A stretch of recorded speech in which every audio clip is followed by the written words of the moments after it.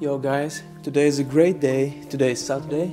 It's my day off. I'm going to do some street photography with my photographer friend. So that will be great. We'll hang out, practice some photography and have a great time. Hi guys, I'm here at Portobello Market Road. We'll be doing some street photography right now. And Andrew, my friend, has lots of experience in street photography, and not only street photography, documentary photography, everything. Yeah. Andrew, I just wanted to ask you maybe some tips and tricks before we start.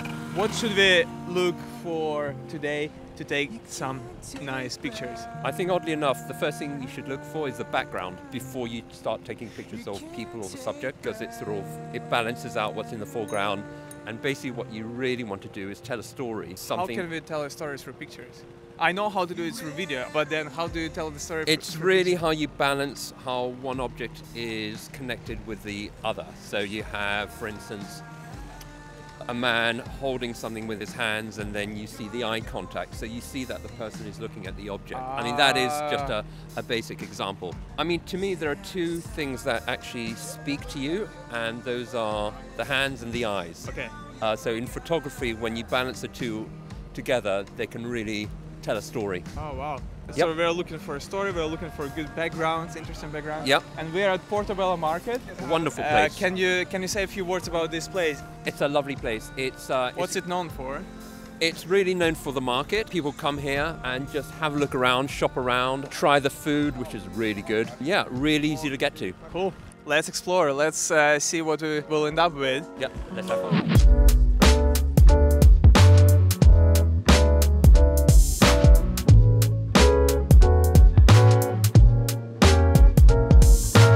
Really busy today, really busy, so it's quite tight, so therefore we've had to go wide on the lenses, but yeah, it's been a lot of fun. Do we have any results so far, do you think? Any I good have shots? no idea, because I'm shooting analog and I have to go through the whole processing of developing it, and I'm keeping my fingers crossed. You're basically going blind.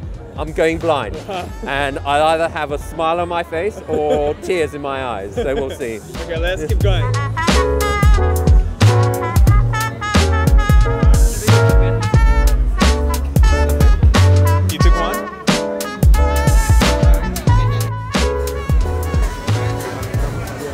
Your camera is so small. Oh yeah.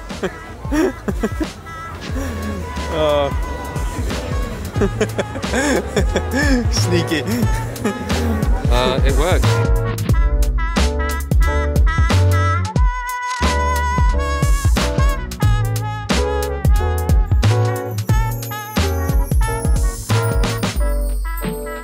Yo guys, we just finished our photo shoot on Portobello Market Road here in London. I took quite a few pictures, Andrew took a few.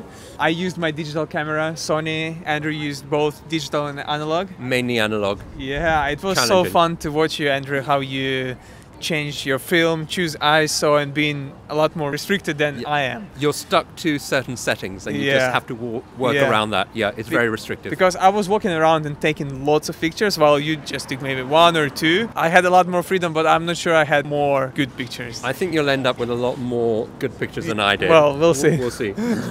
What I learned today, it's good to have someone else to take pictures together with. It's fun. Yeah, and you can bounce ideas off each other. Yeah, bounce ideas off each other. Also, what Andrew shared with me, it's good to have time and a place to be creative. Yeah. Like today. On Saturday morning, we just decided to come around to meet here in Portobello Market Road and to go for a photo shoot. And yeah, spend this time being creative. It's a beautiful place, so therefore you can put in your own character.